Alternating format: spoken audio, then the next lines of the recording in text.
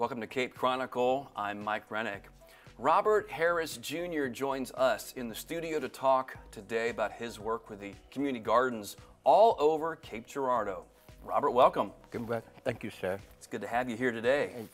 Thank you so much. It's a pleasure being here. So you've got a green thumb, don't you?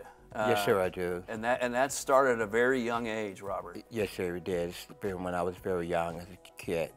And tell us a little bit about that, how that kind of began for you. I had a fascination for plants, and I found myself wanting to grow plants, wanting to do gardening, fascinated by fruit trees and orchids, and it just kind of grew from there. And as you obviously have find that craft a little bit, you made it something the community can now be a part of as well. Yes, sir. We have the gardens. We have two gardens, one that I manage in South Cape, and the other, Melissa, with the university. And we work at the gardens and we work to feed people. Some of this produce we take to the needy families, and especially the elderly. And this is a way for me to do a well check on some of the people that I know. So what you kind of hit on it there a little bit. What was the idea behind starting these gardens? Was there a need that you saw? I live in South Cape, and I see what others don't see. Sure. And I saw a lot of older people that I had worked in growing up as a kid. I grew up in the Boot Hill, working the fields. And I've seen people move up here, they didn't have quite enough. And it was always short. And I wanted to do something to help them. My mother and I, she was my partner at the time, she helped me with this, and now the university horticulture class and Cape County Juvenile helps me with it now. And how do they assist you? What do they do for you? Well, what they've done is the university comes out and plant and help me to do the planting, cleaning up the garden every spring, and in the fall when we need to put everything to bed, take everything down, they help me with that. And Cape County Juvenile comes and they help me with support in keeping the gardens and everything up.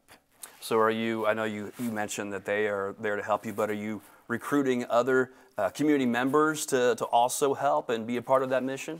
Some of the neighbors sometimes come. Okay. But a lot of them that I know work and they come in when they can. And so, but we have people who come, and some may work a day or two and they just volunteer their time that way.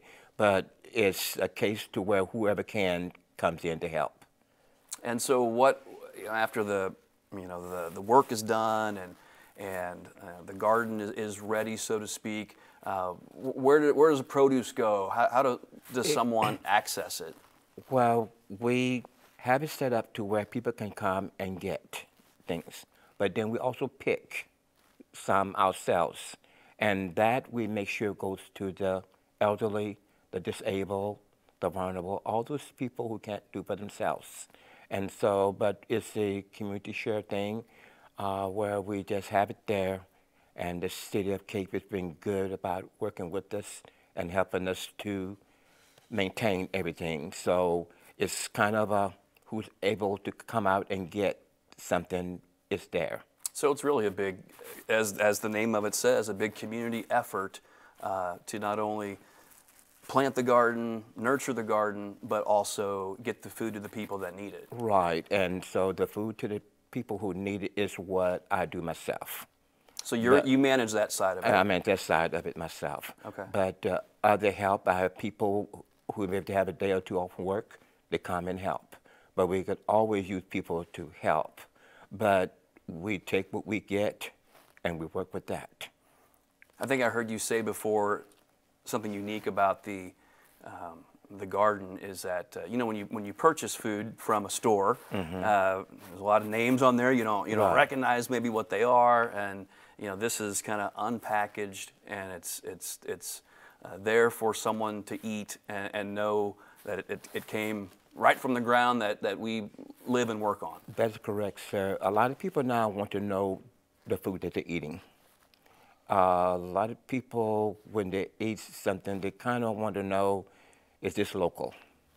Is this something that I know it's not heavily processed or Sure. whatever.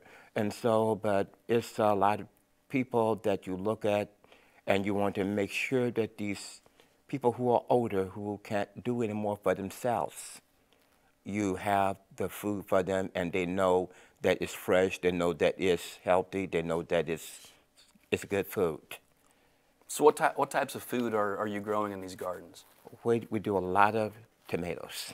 A lot of tomatoes. A lot of tomatoes. Fried green tomatoes is something that is big. But we also do zucchini, we do squash, we do cabbage, we do lettuce. We do, at times, we do sweet potatoes. We do different crops, and people can come. We have also grown cucumbers. And we do that, and we get this, make it available to where people can come and get the produce, because the more you pick it, the more it keeps bearing.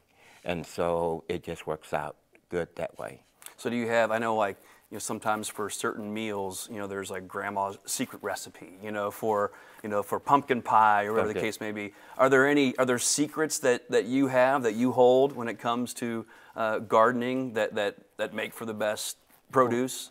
Well, when I grew up with a lot of people who had been sharecroppers, worked in the fields, and they taught me, my father, my mother, all those people, and some of the neighbors taught me so many different things. So I honor them by keeping those things that they taught me. It's kind of like Mr. Joe's secret barbecue blend, Sure. It's something that you just kind of keep, and you want to honor them by using what they've taught you, and keep these things, and maybe I can find some younger people to pass this on down to. And it just stays something to where the people that's going on will have a way of somewhat of still being here. And so that's what I try to do. So it's a tradition. It's a tradition. It started right. many years ago, and Right. you're building upon that and using those pieces and want to pass that along. Right, and that's exactly what it is. It's a tradition. And I know you're real big on trying to get kids involved to carry that tradition on. Well, we work with juvenile and different other groups that we can find that really want to be a part of this. But it's something that needs to be passed down, and something that we try to do, and the kids can learn some of the things on how to feed themselves, how to take care of themselves. That's something that they can know, and we just try to pass it down whenever we can. Well, you're doing a great job, Okay, Robert. thank We you. thank you so much. Thank you for what you do for our community. Again, Master Gardener Robert Harris Jr. and 2 community gardens serving our people right here in Cape Girardeau. So thank you so much. Thank you so much, sir.